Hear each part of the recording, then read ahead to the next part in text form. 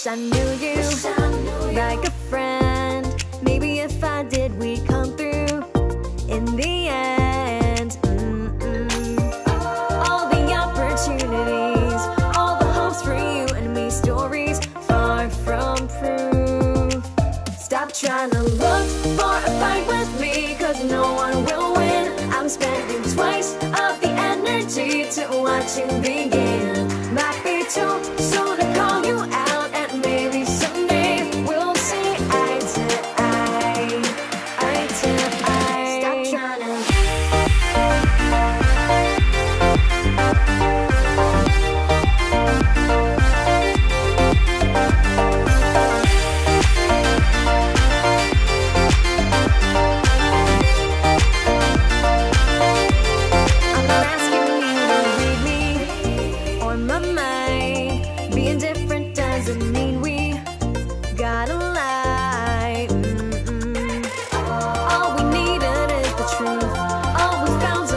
safari every time. Seriously. Stop trying to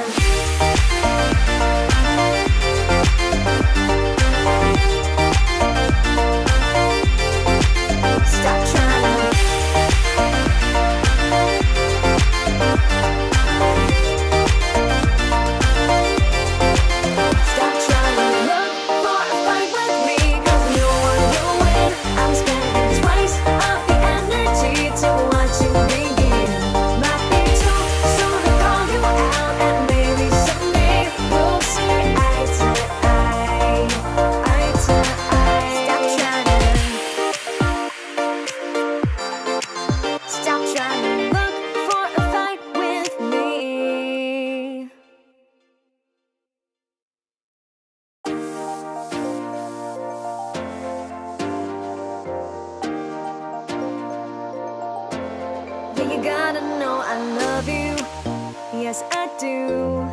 sometimes it ain't enough to make it through. All the names you shout at me, all the red I make you see. Sorry, but it's true. Stop trying to look for a fight with me, cause no one will win. I'm spending twice of the energy to watch you begin. Might be too soon to call you out, and maybe someday we'll see eye to eye, eye to eye. Stop trying to look for a fight with me, cause no one will win. I'm spending twice of the energy to watch you begin. Might be too soon to call you out, and maybe someday we'll see eye to eye, eye to eye. There are times I wish I knew you like a friend. Maybe if I did, we'd come through in the end. All the opportunities, all the hopes for you and me, stories far from proof. Stop trying to look for a fight with me, cause no one will win. I'm spending twice of the energy to watch you begin. Might be too soon to call you out, and maybe someday we'll see eye to eye, eye to eye. Stop trying to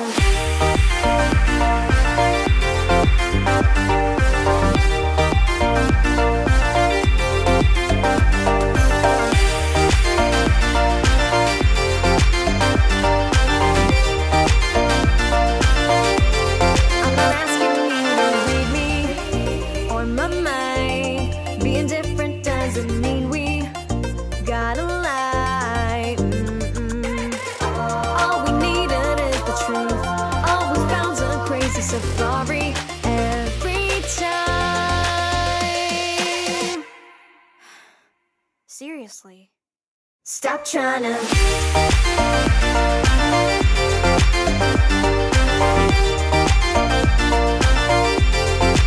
stop trying to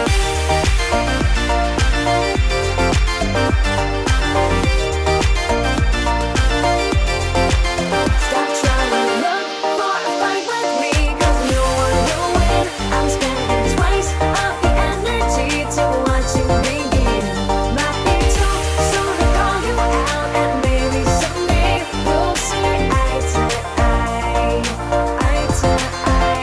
check. Hey everyone, how's it going? Nice to see all of you again. It's Claire. We are back here at the 343 Labs YouTube channel again for some live looping stuff today. Thank you to everyone who's tuning in. Hi to everyone in the chat so far. Big hi to Thomas, who's managing stuff for us as always. Hello also to Mage, Prometheus, and Mick, and Todd, and Zenclef. Hi, nice to see all of you again.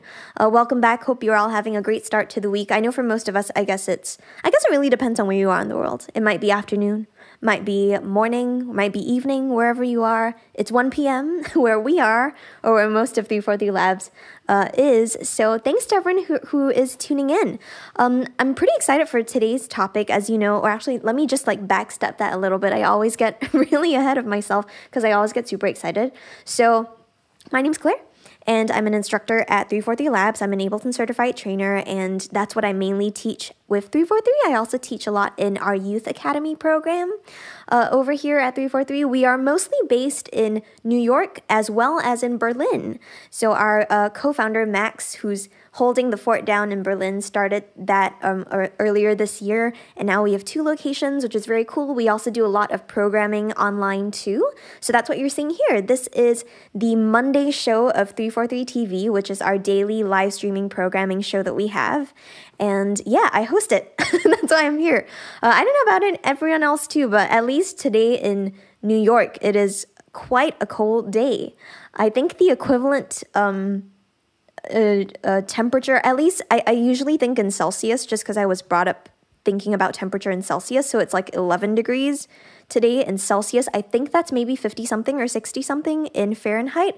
If someone could corroborate that, that would be amazing. But yeah, it's getting a little colder, but maybe some live looping action will get us up and running and get our brain juices flowing for a little bit more mental warmth, at least. So yeah, let's maybe take a second to speak about live looping and speak about doing this in general. Live looping is probably one of my favorite parts about Ableton Live in general. Ooh, also just saw Scott. Hi Scott, how's it going?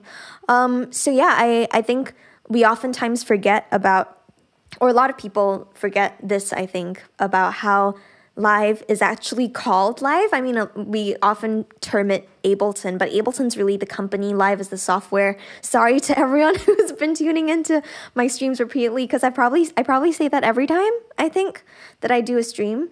But yeah, the original function of live, or the original reason why it was created, was really to facilitate a lot of live performance stuff, and looping was one of those things that Live was able to do before a lot of other DAWs came up with it. Now there are other DAWs out there on the market, that do things like the live looping situation too, or they call it like clip launching, stuff like that. So Bitwig and Logic immediately come to mind, especially with the Logic recent update. And yeah, that's something to keep in mind as if you're interested in live looping and you want to explore different sorts of options. But I often think of live as my go-to for live looping because it sets it up in a couple of really interesting ways. So as usual, with all of my streams, I always ask for some suggestions from the chat. So in YouTube, if anyone watching could give us a key as well as a BPM suggestion, that would be awesome. And I'm going to go ahead and get set up over here in live. So just to put things into a little bit of context, you can pretty much do live looping for anything that you want to loop in Ableton Live, any sounds that you want to do. One place that I think might be good to start off with is maybe just doing a couple of MIDI tracks and get us up and running, maybe thinking about the core parts of a music production. So I'm going to go ahead here, and I already have one empty MIDI track up, so maybe I'll just name it drums. Maybe I'll create a new one where we can put some bass on it, and I'll also recolor these depending on how I usually color code them. I usually think of drums being like brown or orange, and bass is usually blue. Maybe we'll also do some chordal stuff or some kind of pad thing. Usually I think of that as purple.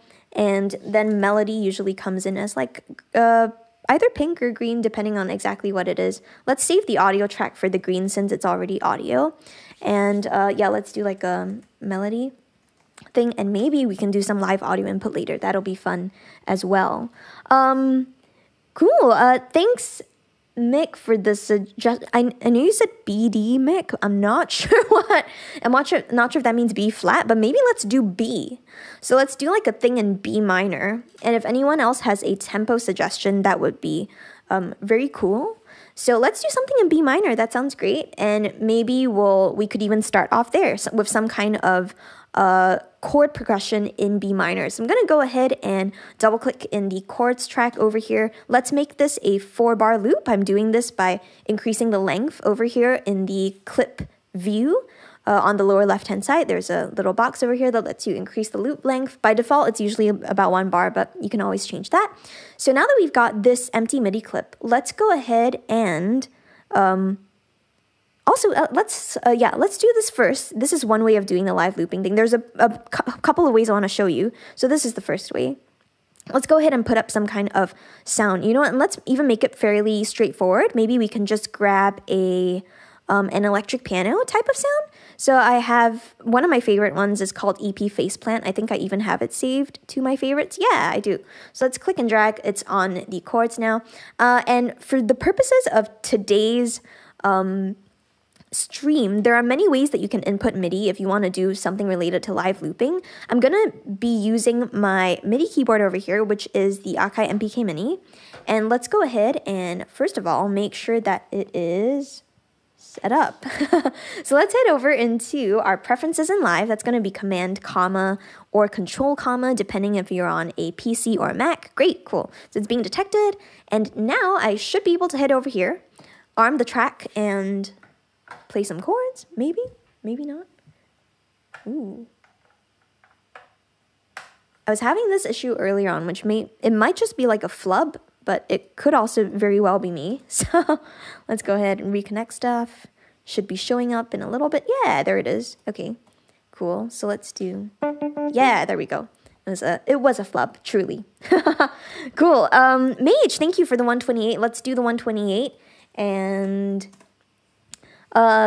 cool. Yeah, no problem, Mick. Let's do B minor, actually. Let's just stick with B minor. So we'll do B minor at 128. Let's put on the metronome in live, because one thing that is really useful for live looping is being able to keep time of something. So oftentimes the premise of live looping involves being able to keep something playing continuously while layering things on top of it too. So while layering other sounds. So for example, maybe the quintessential kind of thing that comes to mind when people talk about looping is maybe doing like stacks of vocals. If you're ever doing some kind of vocal looping thing, you see a cappella groups, or you see even beatboxers. A lot of beatboxers do this as well. They use some kind of pedal and you loop that. And speaking of pedals, another thing is guitar looping. That's also super common too. And there may even be an effect or a device in live that we take a look at later that kind of emulates that too. But over here, in live, the great part about looping here is that we get independent control over all of the layers, and that's why we can do something like loop different types of sounds, not just the same guitar patch, for example, but different parts. And you can kind of all do this in real time. But because of that, because we want to stay in time, it's usually pretty important to turn on the metronome and also adjust the metronome volume appropriately. So I'm going to play it out, and I'm also going to adjust the volume, which I'll do by clicking in the master track on the right-hand side, and there is a little blue knob that lets you control the cue volume or the metronome volume. So here we go.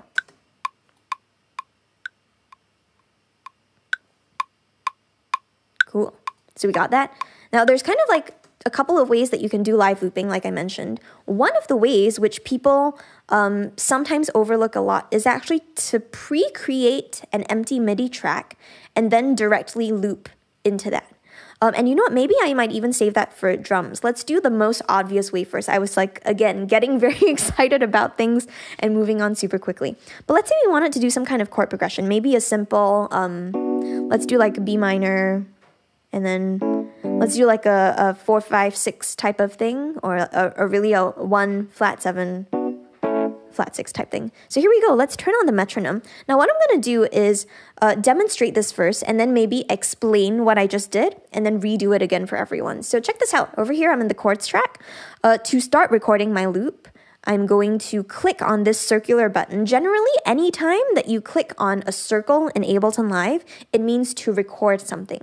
It's also worth noting that when you're using a MIDI track, the circle buttons, or actually no, even in an audio track too. When you're using any track and you want to record a loop into it, you will only get the circle record buttons if you've armed the track. So if you don't arm the track, you're not going to get those. But let's arm the track first. That's why we did that first. And now we can go ahead and record a loop. I'm also going to go ahead and turn on the metronome. Here we go. So we got this going. 1, 2, 3, 4. 1, 2, 3, 4.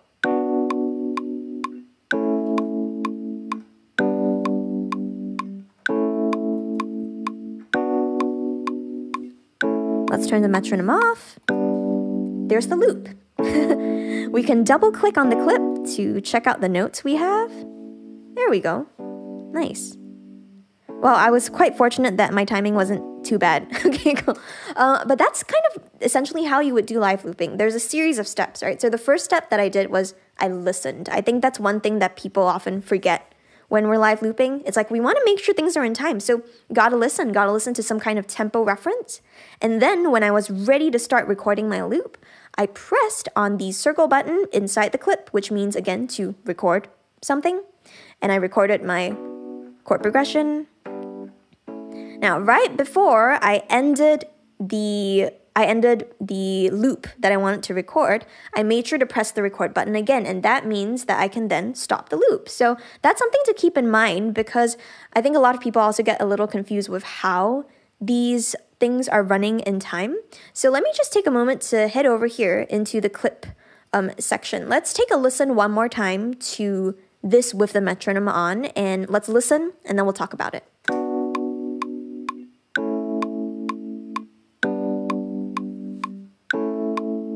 Cool. So again, pretty simple steps as far as like the actual instructions go. When you're ready to record a loop, you press the circular button, the loop starts playing. When you're done recording the loop, you can press on the same clip slots button again, although it would turn into like a red triangle. So what exactly do I mean by this? Check this out. When I'm not going to record something this time, I'm just going to click on the record slot over here and see what happens. So here we go. Originally a circle. Now it has just turned into a red triangle, and the red triangle means that this clip slot is ready to accept any kind of MIDI information. So there we go. Now, when I'm done recording, I can click on the red triangle, and it'll then be ready to loop again. So that's essentially how this works. Now, you may have noticed something that I did point out just now too, is that I made sure to press that red triangle to indicate that I wanted to stop the loop before I actually finished playing my chord, before that ended. And that's because of the way time runs in Ableton Live. Generally, when we're dealing with time, we're dealing with a number of bars and beats. So if I turn the metronome back on again, so 1, 2, 3, 4, 1, 2, 3, 4. In this case, I had 4 bars, so I had 4 units of 4 beats. So 1, 2, 3, 4, 2, 2, 3, 4, 3, 2, 3, 4, 4, 2, 3, 4. Now, in order for my loop to have properly looped, I need to have pressed the stop loop button within that last bar because of the way Live is currently set up. Live is usually set up by default to something that we call a 1-bar launch quantization, and that means that any type of clip that you play or that you record is always going to snap to the nearest, snap to the following bar, not the nearest bar, the following bar after that. That means if you give Live a direction within the time span of, say, bar 2 over here, that means it is going to make this a 2-bar loop. If you wanted to make this a 4-bar loop, like I just did, I would have to give Live, the clip slot, some kind of command within bar 4. If I had done that too late, I would have probably recorded a 5-bar loop instead. So you know what? Let's actually go for that now. Let's purposely record something a little bit too late, and I'll show you exactly what I mean. So here we go. We got the metronome. Let's do some melodic stuff. So I'll turn off the metronome while I find some kind of melody sound. Let's go and head over to instruments. Maybe let's do something from analog since we just did like electric. So let's do analog. Maybe we got some kind of mallet sounds. I'm always a big fan of mallets. Cool. Great.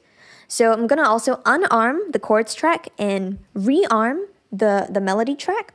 And this is going to be a really great example of what happens when live looping not goes wrong, but maybe goes unexpectedly. So if you issue like a late command to live and you're not able to sync things up. So here's our chord progression with our metronome. Let's record some melody. Cool. Cool. Let's just mosey around B minor.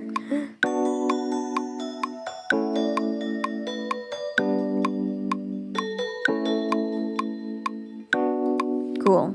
That was late.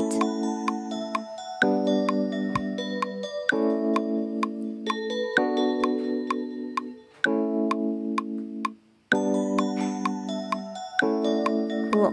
So notice what's happening over here. I have a 4-bar chord loop, but because I pressed too late, I actually pressed directly on the end of the 4th bar, which probably lined up honestly more with the start of the 5th bar.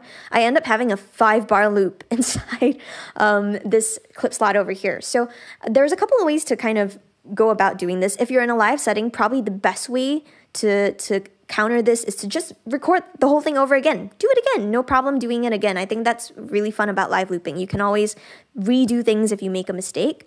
If you're doing something in like a more post-production-y sort of sense, you can always have the option of readjusting the loop length within live itself. And then when you relaunch the entire scene, it'll all be synced up.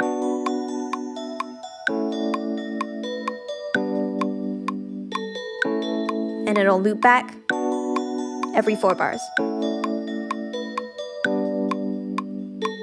So that's one way to think about it.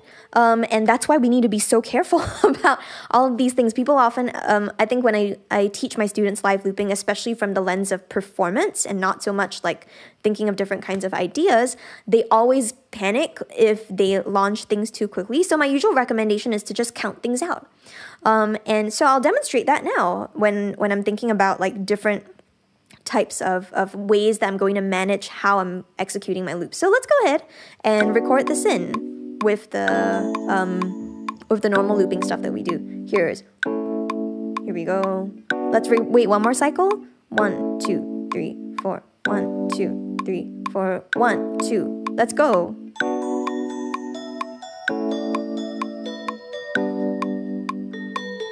Two, 3, 4. So I need to press the loop button between 2, 3, and 4 of the last bar within any time span over there to get it to loop properly. Yeah!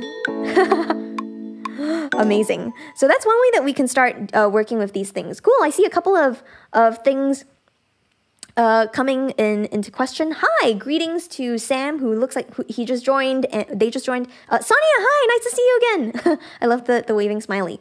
Can't you change it in the box in the left upper hand corner? Yes, you can do that, Sam. So as I mentioned, this is something that's called launch quantization. By default, launch quantization is set to 1 bar in live, so that's why you want to be careful.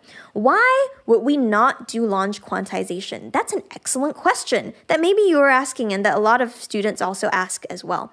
Here's a really great example with what happens if we turn off launch quantization. So let's turn it off. Now, let's go ahead and maybe add on a bass part. That might be exciting to try some things without launch quantization. So let's go ahead here, pick a nice bass. Ooh, that's cool. Actually, no, this antidote bass is pretty nice. Let's pull that up. Cool. So let's go ahead and unarm the melody track now that we've got that. We'll head back to it later because there's something I want to address with maybe a few of the parts that are going a little wonky. But let's get the bass up over here. So now we should have some kind of bass sound if I'm in a low enough octave. Ooh. It's also very reverberant. So let me just decrease the reverb on that slightly. Cool. Let's just do that. Yeah, so now we have this set to no launch quantization. Let's see what happens. Exciting. Here we go.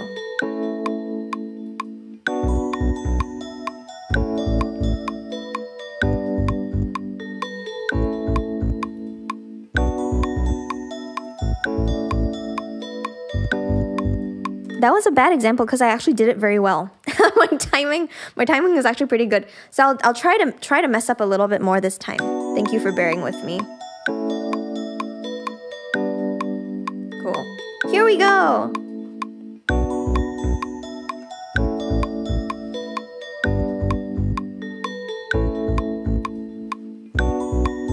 Again, that was pretty good. Oh dear. I feel like once you do a lot of live looping, it's really hard to purposefully mess up. But that said, we can visually see this, right? So a couple of things that you might notice. You might notice, first of all, that the start of this loop doesn't actually line up with the beginning of the bar, because the rhythm that I wanted to play was 1. It was starting on the 1, right? So da, da, da, da. So it should have been on the downbeat, but in this case, it's actually closer to the 3rd beat of this loop. Another telltale sign is over here. If you check the loop length itself, it's 3, 3, and then a kind of like pink shaded 3. That usually means that the end of the actual loop or the length of this loop isn't snapping to a direct division of the grid in live. So that's why it's probably not good to do live looping with no quantization, no launch quantization, unless you're doing a specific type of ambient piece, which is something I do as well. That's when I would have this set to none. But for now, let's set it to something. Let's set it to 1 bar. I think that might be particularly useful. And let's try this again. Here we go.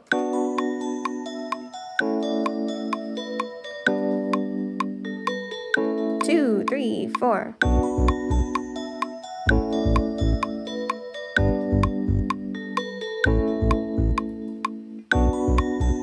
Yeah. Turn the metronome off. There we go. Our parts are very nice. Now, here's something that we can kind of think of a little bit. Usually when you are doing some kind of live looping thing, especially if it's in a very fast type of performance, generally it works better if you have all the parts pretty locked into time. And that's where something called record quantization comes into play. So this is something that you can access in the edit menu of Ableton Live. But before I even go into the edit menu and show you, let's take a quick look and even a quick listen to specifically the bass and the melody parts. And I want to play it without the metronome, and then I'll play it with the metronome, and we'll see if we can hear a couple of things. So here we go. Here's without.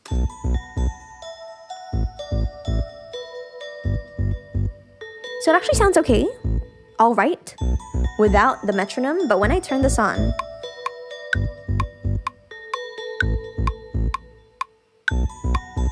especially in the very first bar with the counterpoint between the melody and the bass, you can hear that some of the timing's a little bit off. So of course, one way that you can kind of go about doing this is, let's say you already recorded this melody loop.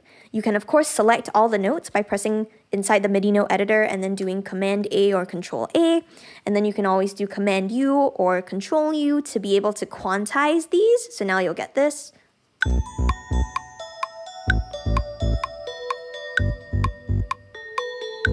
Cool. So that's quantization after the fact. But what if we want it to be quantized going into live? So let's go ahead and re-record the bass stuff, but with record quantization. So we can do this again in the edit menu. In live, there is a drop-down section that says record quantization, and you can choose the division that you want to quantize to. So in this case, maybe I'll do 16th notes. That's usually what I tend to leave it to if I do use record quantization. So let's go ahead and try this out one more time. Here we go.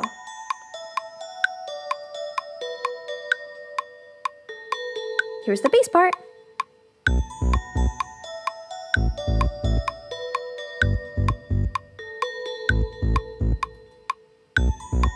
Nice.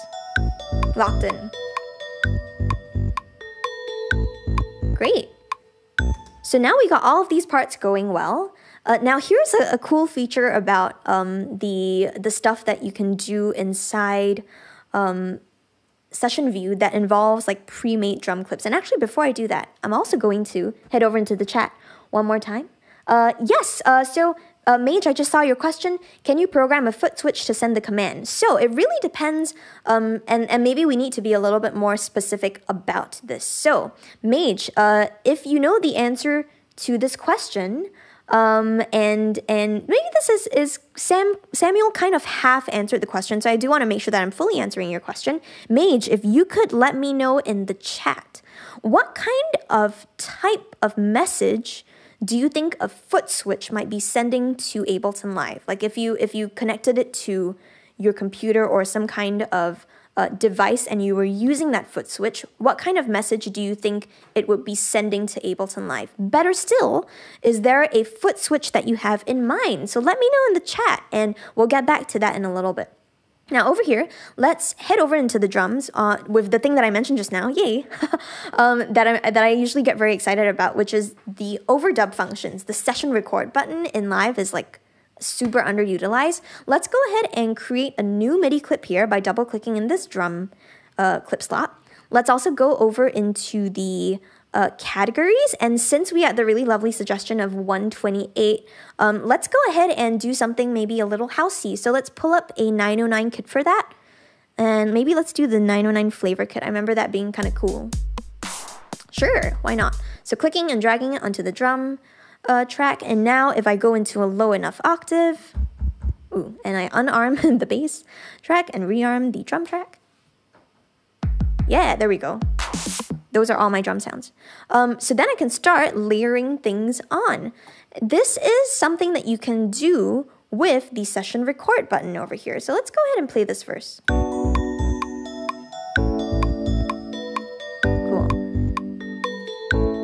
So now what I've got over here is I've got this entire scene that's going on. I've got my drums, which are currently empty, and then I've got my bass, my chords, and my melody. So what I'm gonna do instead of recording from scratch is I'm gonna say, okay, I just want a 1-bar loop for this drum at the moment. So what I did is I double clicked in an empty clip slot to put that in.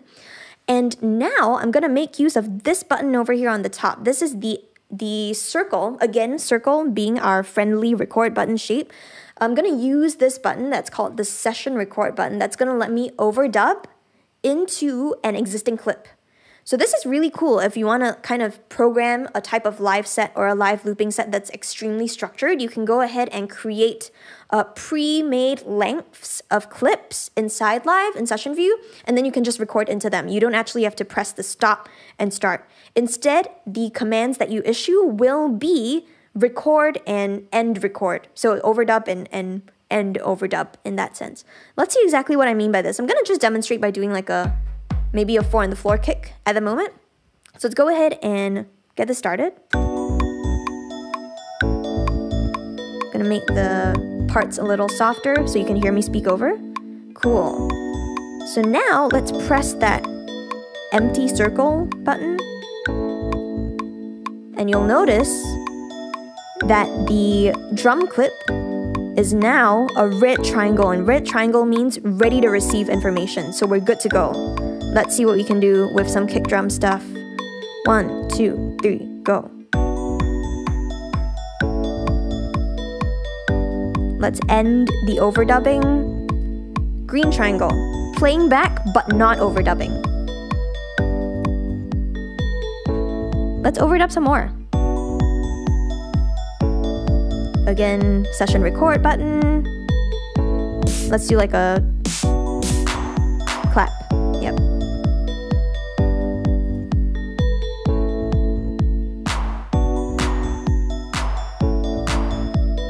Cool. Maybe let's find a hat. There we go.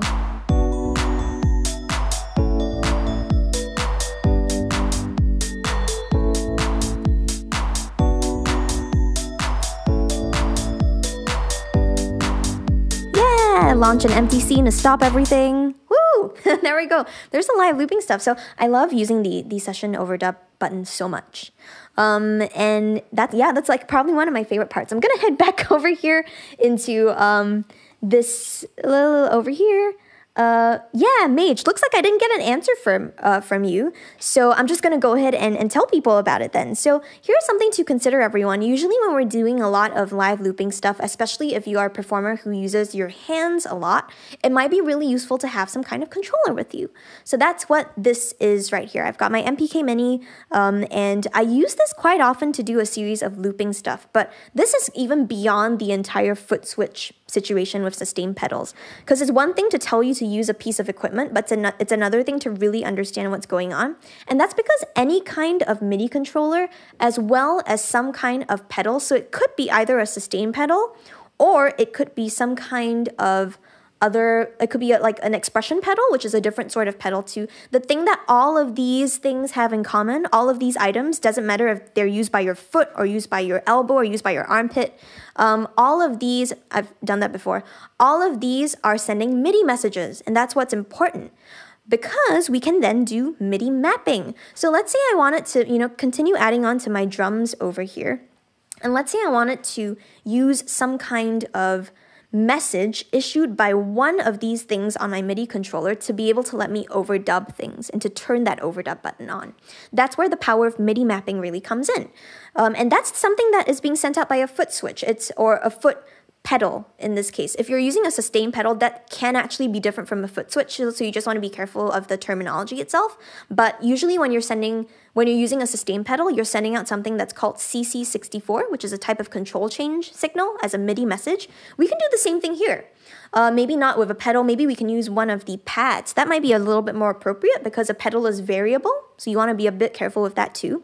Let's go ahead and head into MIDI mapping mode. And let's map the overdub button to this pad that I have over here. So I'll walk you through that again one more time. I go through this in a couple of my several other streams too. I'm going to undo that. To map anything inside Ableton Live means to connect it or build some kind of bridge between the software and the hardware. So in this case, I've already made the decision. I want this pad to control that overdub button. So I'm saying, okay, let's click on that overdub button in Live, and then I'm going to click on the pad that I want to map and assign to it. So there's the pad, and now we can see, okay, it's showing up over here in the left-hand side of Live. Now I can exit MIDI mapping mode, and that button is going to help me turn on and off the session record. So to demonstrate this, let's launch the entire scene again. Rebalance some things so you can hear me. And now, when I press this pad, you can see that the session record button is in red. And when I press it again, it's toggled off. So it's acting as a toggle on and off. That's useful, right? Because I can maybe add on a few more things. Let's see what else we can do. Cool, so we got some kicks there. What other sounds do we have? Maybe a crash? That could be fun.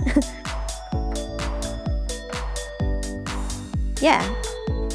Maybe I'll just do like a crash type of thing. So let's overdub this. Ooh, whoops. Accidentally did the snare instead. That's fine. You can see that it's been overdubbed. Cool. Cool. So now I can go ahead and take these away. And yeah, that's essentially what you would be able to use it for. So that's something that a foot switch could also do, or some kind of foot controller. You just want to be careful of when you do that though, because let's say if you're a pianist like me, then what I often do when I'm using any kind of keyboard controller is when I'm playing the piano, or even when I'm playing push, I actually like using that to specifically do sustain. That's something that you would usually do when you are playing some kind of keyboard and you want to maybe send the sound out longer. So the moment you map it to something, you're not going to be able to use it, and you might also get some conflicts depending on what kind of software you're using.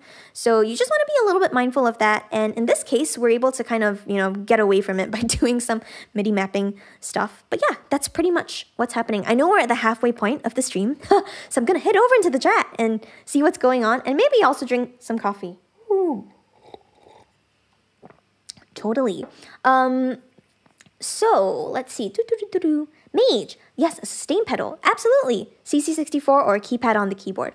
Easy to program a control to send a CC, but can Live automatically route it to the armed track? So that's a really great question. And this is maybe something that not just goes beyond the scope of Live, but or that does go beyond the scope of Live and is more broadly addressing the idea of MIDI and what it means to do some MIDI programming stuff. So Mage, since you already know that it's, yes, CC64, then maybe the next question that we ask is, okay, we know the type of message. Now, what channel is it sending on? So here's something to kind of keep in mind. Anytime you use a MIDI controller, it's usually sending on one of 16, or actually even perhaps all of them, MIDI channels. And that's really what we see over here inside the settings for each of these individual tracks that you see over here. You've got MIDI from something, and then you've got all channels. That's what it means. So it means that the track, this particular track, since it's armed, the drums, it's ready to receive MIDI from pretty much anywhere. So because of that, I'm able to, I could, if I wanted to, say maybe have different parts of my keyboard or different kinds of my controllers send on different MIDI channels and have them trigger different independent things. And that's something that you can see in the MIDI mapping too, because that's actually what I did with my controller. So if I hit into MIDI mapping mode, all the way here on the left, you can see a tiny number that says 2, and that's because my pads at the moment are all on MIDI channel 2. This is good because I can still use, you'll notice a couple of things. Let's take a step back again. When I'm looking at this MIDI mapping box over here on the left, I'm presented with different kinds of information, right? I've got my channel number, I've got the note or control, and then I've got the path that it's controlling, which is in this case, the session record. That's the specific part of transport that it's recording, that it's controlling. So just to kind of put things into perspective a little bit more, if I mapped some other kind of control to my keyboard, you will see that it's not on MIDI channel 2, but it's actually on MIDI channel 1. So for example, my key bit over here is MIDI channel 1. And now this is dangerous. Why? When I exit MIDI mapping mode, let's say I was playing something over here, playing all my drums, la la la la. And then I wanted to play this low note, but I went ahead and pressed that. Now that button that I pressed was mapped to the play button, so I'm no longer able to play this note, but now every time I try to, it's gonna start transport. So that's just sharing that because it's a bit a sad road that I've gone down before, mapping everything and then being like, wait, it's on the same MIDI channel as I'm playing on. So let's go ahead and undo that because we don't want to do that. Let's save channel 2 for the mapping stuff that we're doing. But yeah, that's kind of like the live looping situation that we're dealing with over here. So I would say as far as easiness goes, the method itself is straightforward, but maybe what is less easy, Mage, to address your question is the understanding behind it. But once you understand stuff, you will know how to do absolutely everything in live. So that's the benefit of going a little bit deeper than just really understanding like a surface level of what these things are doing. Musictron, hello, greetings. Is there a way to use SonarWorks in Live? Because Ableton is the company and Live is the software. Is there a way to use SonarWorks in Live and route the click or metronome of Live to the master track? Oh yeah, you use Live, that's great. The click or metronome of Live to the master track so the click and the browser preview gets affected? That's a great question. I don't use SonarWorks, so unfortunately I'm not able to answer that. But that said, you can absolutely set out a different click. So this is something that I also did want to cover for live looping stuff anyway, so it's probably a really good segue as well. But one thing you might have noticed, everyone, is that while I was recording, I made a point to emphasize how important the metronome is, but that's not something that you necessarily want to hear whenever you're doing this. So something that I usually recommend is setting up a separate cue for yourself whenever you are listening to some kind of click in your ears and you're not actually wanting to share it with the rest of your audience. So that's something that is pretty important to a lot of the design elements of live looping as far as like set design goes. And that's maybe something that I prize a lot just by nature of the fact that I'm a live experience designer. So I do this a lot for clients. I do this a lot for the artists that I work with. We want to be able to set up some kind of cue. So the great part about being able to do this is that it's very straightforward in live, provided you have the right kind of hardware for it. So usually anytime you set up any kind of cue or any kind of separate mix, you will need some type of audio interface that's not your internal sound card. So in this case, if I open up my preferences, you will be able to see that I have my interface selected, which is the duet. And if I go into my output configuration, you can even see that, yes, I do have separate stereo outs. I have a pair of 1-2 stereo outs that are my main outs, and then I have 3-4 as well. If I have these enabled, I can click out of preferences, and I will then have the option of sending my cue to a separate place. So this means that now, if I played this back with the metronome, we won't hear the metronome. Metronome's not there. That's because I'm gonna stop all these clips. I'm gonna be silent for a second. Check out the levels of the cue out. You can actually kind of see that it is the metronome, and it's going at a regular rate. So metronome is going out of a separate output now. It's not going to anywhere because I don't have anything set up. But if I want to hear the metronome again, I can send it back to 1-2. So that's something you might want to consider. We're not going to go super in depth into audio routing. Maybe that's its own little little stream. If you would like a stream on audio routing, let us know in the chat. Maybe we can arrange for something like that in the future. That might be kind of cool to try doing. So let me know if you want that, because the next couple of streams, just as a heads up everyone, are going to be a bit more focused on some basic techniques for live performance. So that's why live looping is one of them, which is pretty cool. And yeah, that's essentially the main part of looping in session view.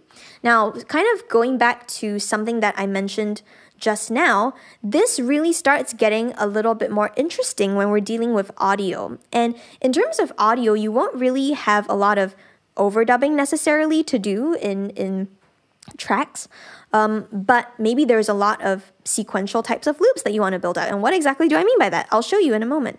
So now that we've got these, let's set some kind of something up for maybe vocal looping, and we'll also set it up as maybe 3 stacks of harmonies. So I'm going to go ahead and do rename this track Vocals 1, and then what I'm going to do is set up 2 additional tracks, but they're going to be all programmed a little bit differently for a number of reasons.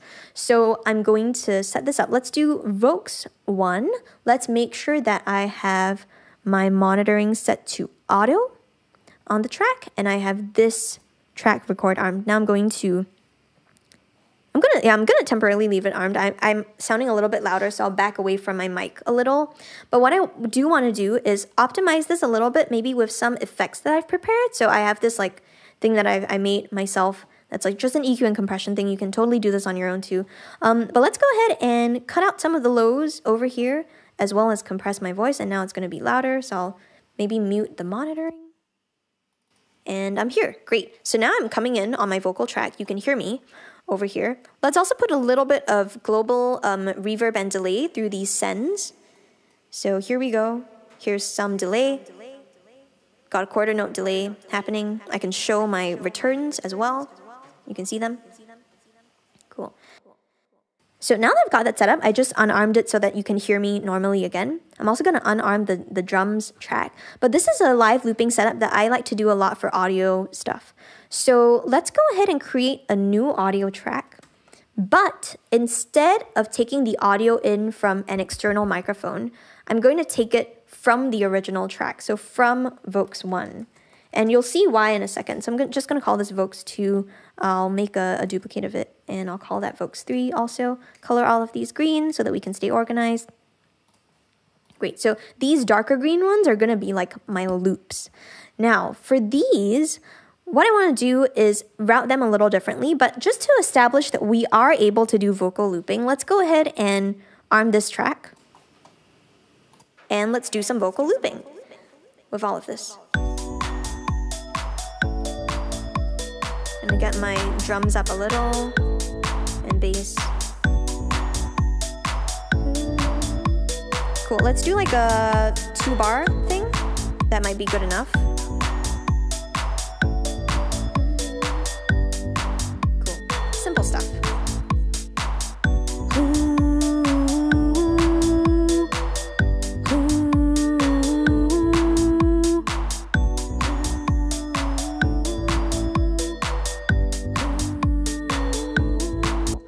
So that's how you would, okay.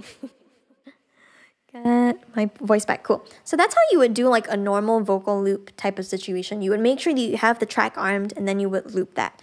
The next part that I'm gonna show you is a technique that I like using a lot for vocal looping, which is maybe a little different from traditional vocal looping stuff. I go super in depth into this in one of my breakdown videos on the 343 Labs YouTube channel about a piece that I did called Skylark, which was a flip of the original jazz standard. If anyone does jazz stuff, maybe you've heard of the tune. It's one of my favorite standards, so I love it a lot.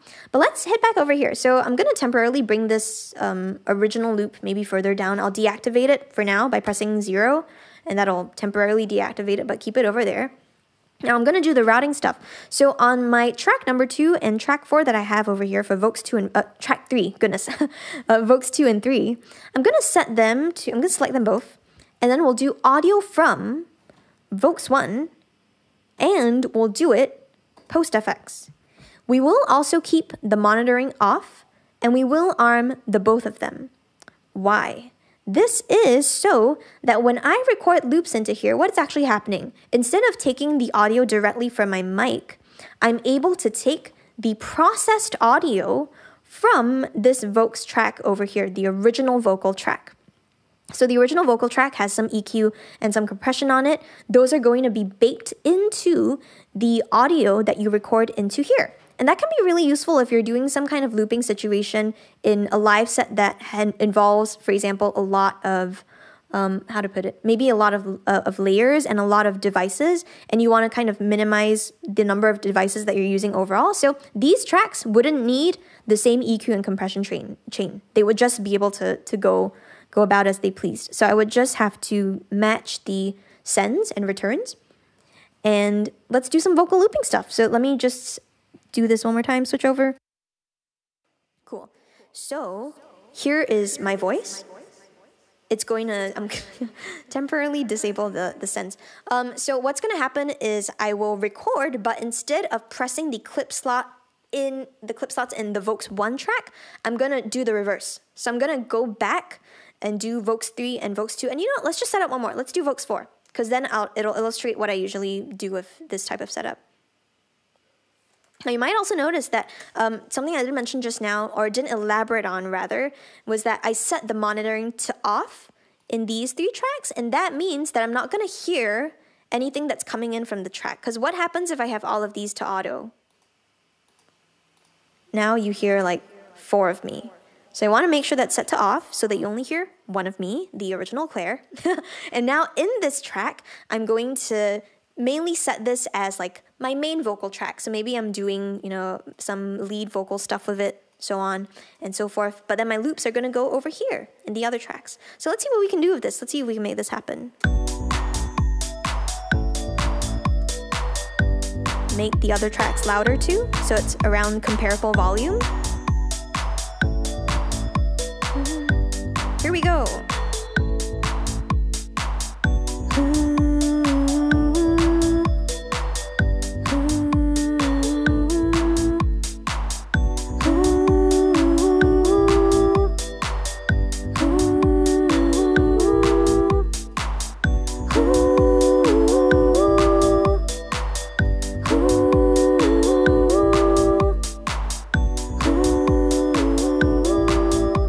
You can still hear my original voice. Let's turn off the metronome. So let's pretend that I'm singing a song and I've got these lovely backing vocals.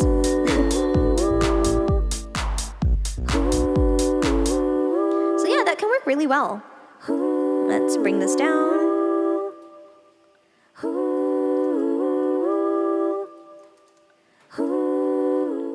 Great. So you can hear that the backing vocals are going. My voice is still here. So this is great. It's a great type of routing because it lets you do the looping stuff, but if you need to be heard as like a clean vocal or maybe some clean line on your guitar or something like that, this is a really great way of routing all of that so that you have the processed stuff, but you'll also be able to still continuously use the same track and the same live input to keep talking over stuff. And I'm going to stop this for now, but that's just one. I also just want to iterate that that's one way of doing things. There's so many ways of doing live looping things in live, which is the beauty of it, really. And a great example of this is if you've ever looked at some people and their live setups, another way of doing the routing is to just have 2 separate mics. So you have one mic that's like dedicated to the looping stuff, and maybe it has some special effects attached to it. Maybe there are specific things mapped to that as well. And then you have like your own separate mic that's just for the live input. So there's different ways of controlling all of these elements. Oftentimes also, whenever you're using a controller that has deeper integration with live. So for example, if it's got an Ableton control script, an example of this is the push. Another really great example is the APC40. You won't have to do any kinds of manual mapping if you want to control loops. What exactly do I mean by this? If I wanted to redo the vocal looping stuff that I just did, one way that I could do this is with my MPK Mini. So maybe even using the same ideas that we had just now with mapping. Let's go into MIDI mapping mode and let's redo the vocal loops, except this time I'll loop almost continuously by pressing on each of the pads that I mapped to them. So let's map this to that pad, and that, and that. So I got these 3 pads on my MPK Mini. stand for that connection between what I'm doing here and what I'm asking Live to do. So let's exit and let's do all of this again. I probably don't need the metronome this time, so let's see how this works.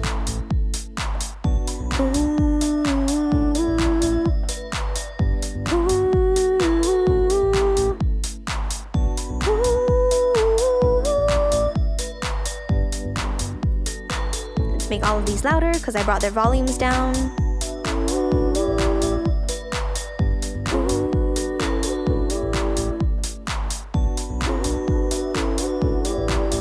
Cool.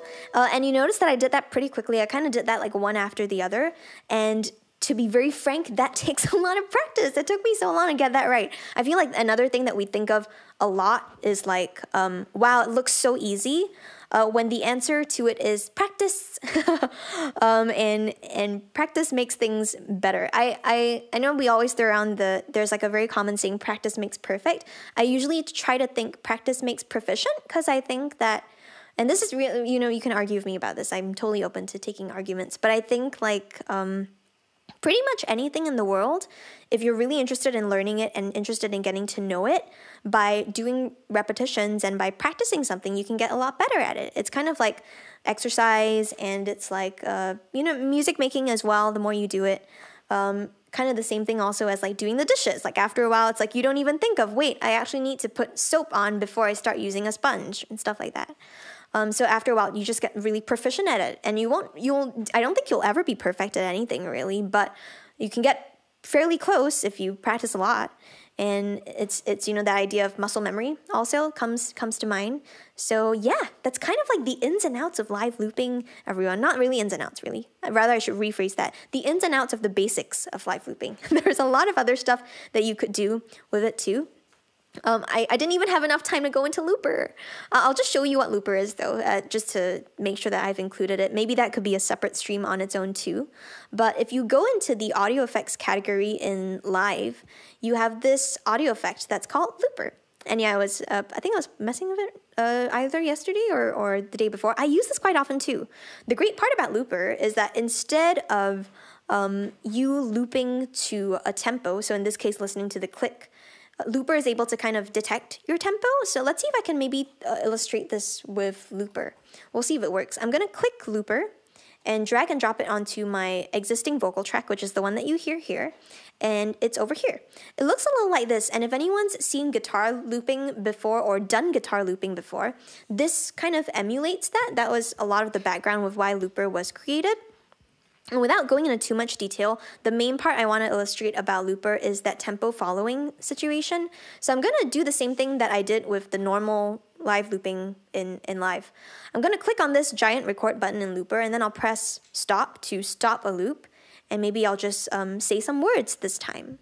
So here is an iteration of Looper. Let's make stuff loop. Here is an iteration of Looper. Let's make stuff loop. Here is an iteration of Looper. Great, so you can hear that. Let's make stuff loop. Here is an iteration of Looper. Great, so you can hear that. Let's make stuff loop. I'm overdubbing. Here is an iteration of Looper. Great, so you can hear that. Let's make stuff overdubbing.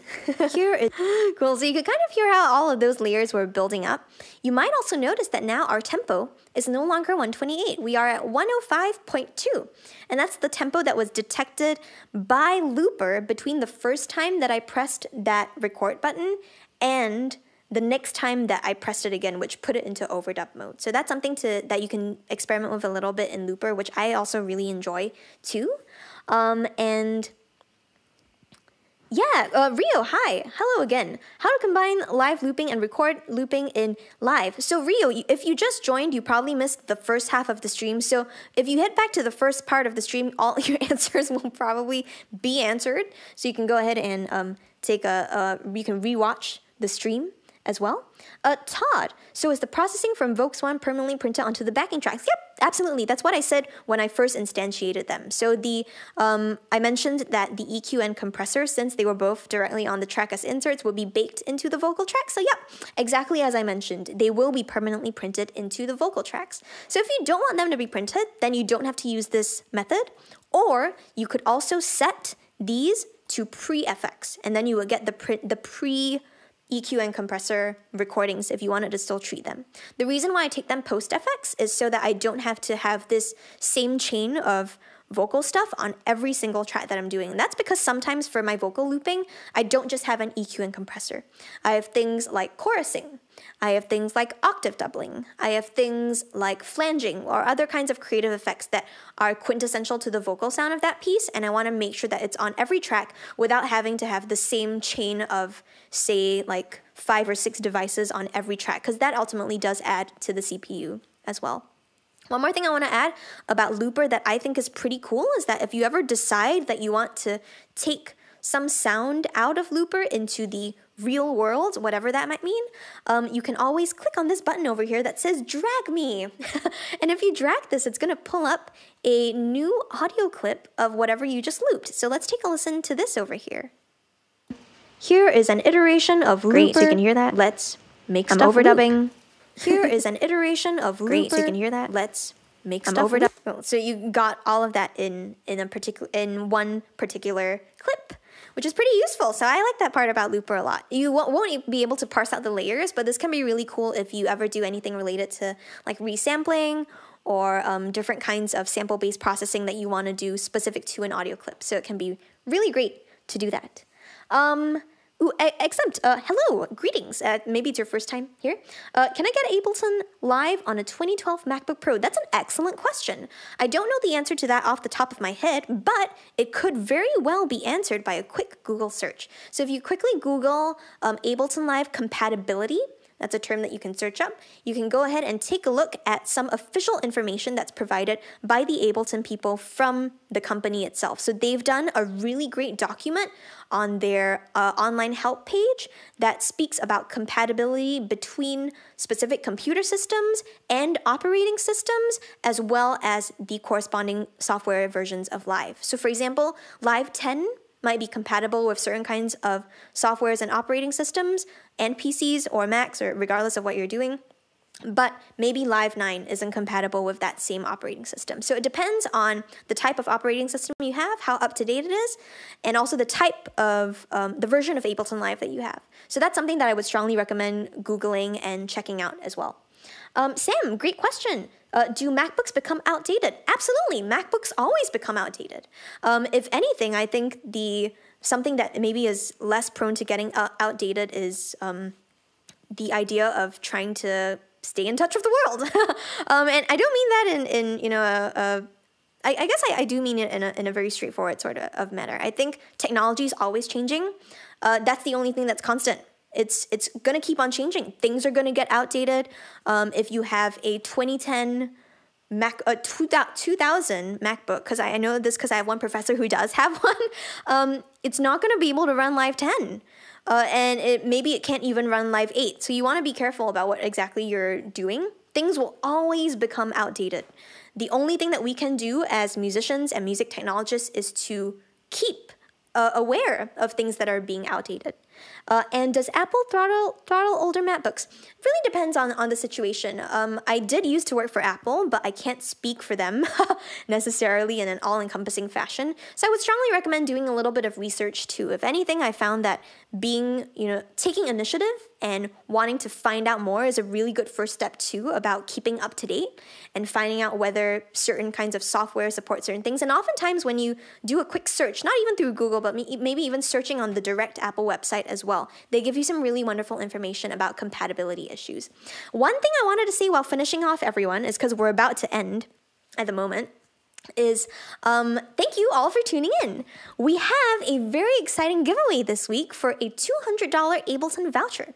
So if you do want to be entered, please enter your information into the link that maybe Thomas has put up in the chat. I forget. Sorry, Thomas. Yeah, cool. So Thomas already mentioned that earlier on in the chat, everyone. So if you scroll on up, he's provided some really useful information about entering to win an Ableton voucher. And it's $200 for the web shop, I believe. So please go ahead and enter. We want you to win. We want to make sure that you get this voucher. So please enter. And thanks again, everyone, for tuning in. Please subscribe to the 343 Labs YouTube channel if you want to be updated for the rest of the streams we have. We stream every day at 1 p.m. Eastern Time in the United States.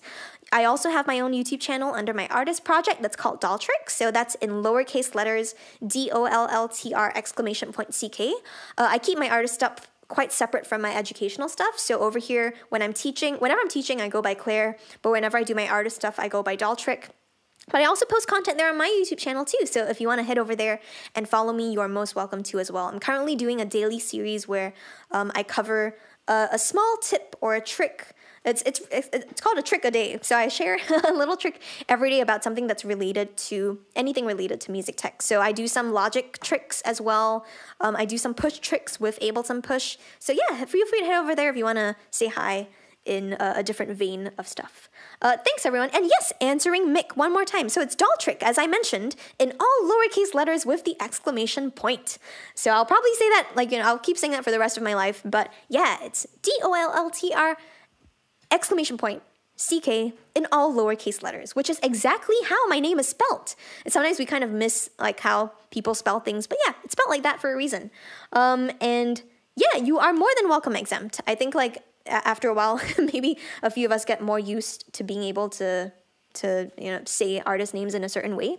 So yeah, let's see each other again next week. Thank you so much, everyone, for tuning in, and tune in tomorrow. Yeah, you're going to see exactly what's here tomorrow. We've got the amazing Peter from Sensel, and you'll see the end screen for this. But tune in tomorrow for TAETRO Talks, and I will see all of you next week. Bye.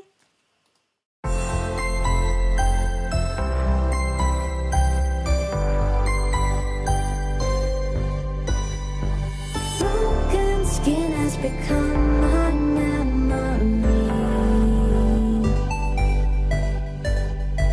Wounded heart is me falling to my knees. Blinded eyes are in search of reverie. Tell me, do I deserve my dignity?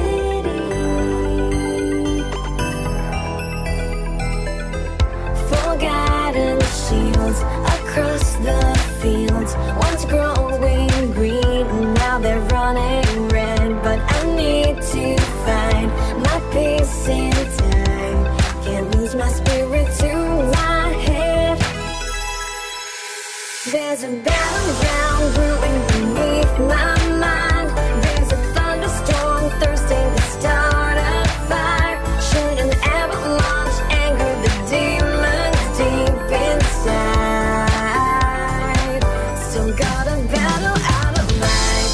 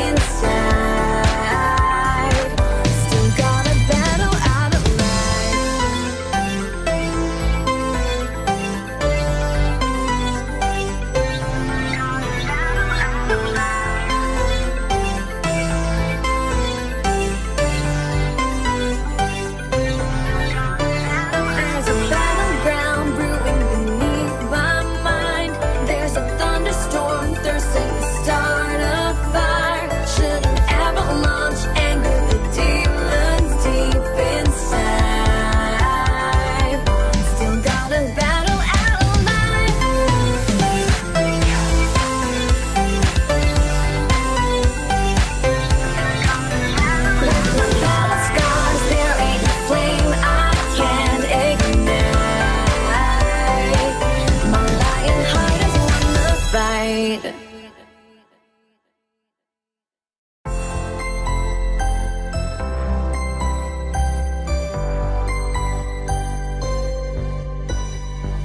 Broken skin has become